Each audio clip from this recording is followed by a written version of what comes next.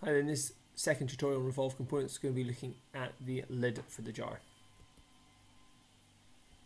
So we'll jump into Onshape. Go down, I've already in my document there, so I'm going down to the bottom left here. I'm going to go insert new element. I'm going to go create part studio.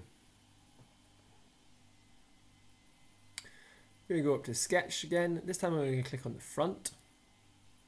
And I'm going to click on the front on the view cube there as well, just so we're directly looking at what we're sketching onto. I'm going to use the line tool again.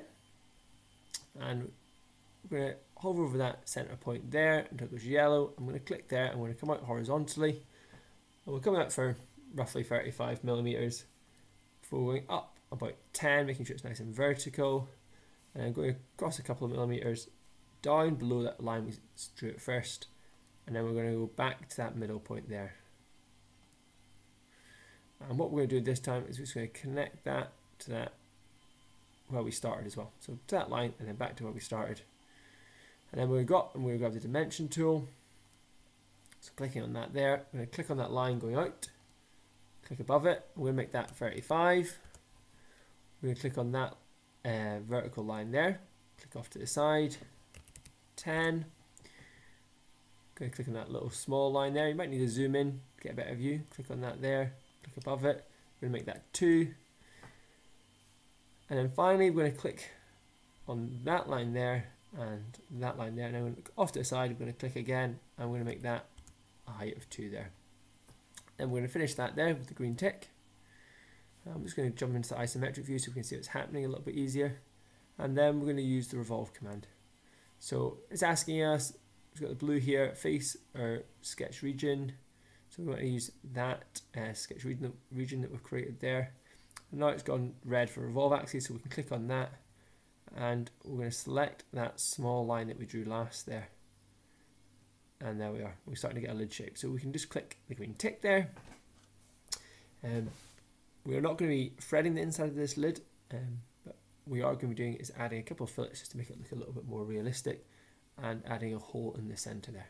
So what we'll do is we'll add the hole in the center first. So we're going to go up to sketch. I'm going to click on that inside face there. And then we're going to click on top there as well. So we've got a nice clear view of what we're doing. We're going to go up and we're going to use the center point circle. So we can click on that there. And we'll click on that center point there. I'm going to drag that out and click. We're going to go up to the dimension tool. We're going to select that and we're going to click on the circle. And click again to position the dimension, and we want that to be 30 millimeters, so type in 30 there, press return. That's black, so we can see that's all looking good, it's fully constrained, and we can tick the green tick here. I'm going to just jump back into the isometric view again, and we'll zoom in a little bit there, and we're going to use the extrude command in this one here.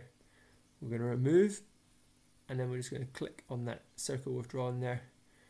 And you see it's cutting through for 25 millimeters there, which is fine. It's only cutting through 2 millimeters off lid. So you can just click green on that there, and that's good to go. So that's where the hole, so the jar can be positioned upside down in the sweet dispenser, and the sweets will go through that there. What we're going to do now is just add a couple of rounds, make it a little more realistic. So click on that there. I'm going to make a radius 1 millimeter. Then I'm going to click on that outside surface there. I'm going to rotate this round, holding shift and my middle mouse button down. And I'm going to click on that point there as well, and we can see we have got our radiuses added there, and we can just click the green button. We're going to go down onto parts 1. We're going to right click on part 1. We're going to rename that. We're going to call that lid. We're going to go down here. We're going to rename that as well. We're going to call that lid as well. And finally, you're going to re-click there, and as we normally do last, we're going to edit the appearance there, and you can decide what color you want.